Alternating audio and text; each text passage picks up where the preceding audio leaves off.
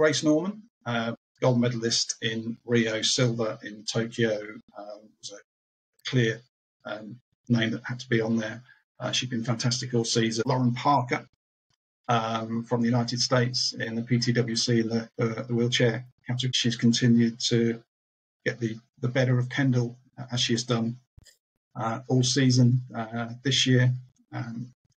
Added to that, she also came over to the UK, went up to Glasgow and won the UCI hand cycle time trial world championships. And I think got silver in the road race as well. Francesco, fantastic swimmer, won the world championship this year. French athlete Elise Marc, world champion, has won every. I've got a very hard decision to make. I'm going to have to go with Lauren Parker, but a very, very tough decision.